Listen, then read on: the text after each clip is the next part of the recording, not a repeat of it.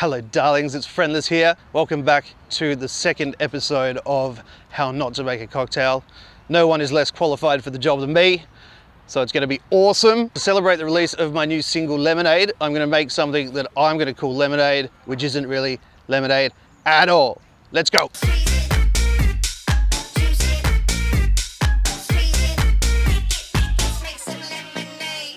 So, what you'll need to make this monstrosity is some tequila, some liquor 43, some mezcal, lots of ice, some passion fruit pulp, and some lemon juice.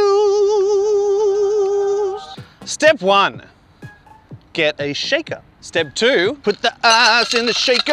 I don't know what the recipe is, but I'm just gonna put equal parts of tequila, some liquor 43,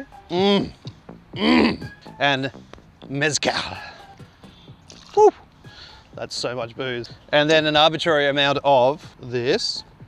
That'll do. And just so I can call it lemonade, I'm gonna put some lemon juice in it. Now, we shake it, and we shake it some more. Hello, puppy.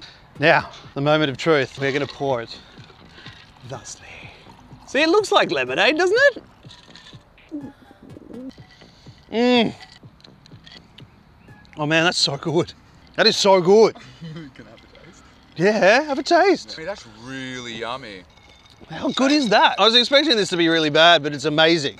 Do you guys want to try a cocktail? Ooh, maybe on the way back. Yeah, do it. It's good for you. It's got lemon juice in it. Yeah. I look trustworthy, don't I? Oh, that is good.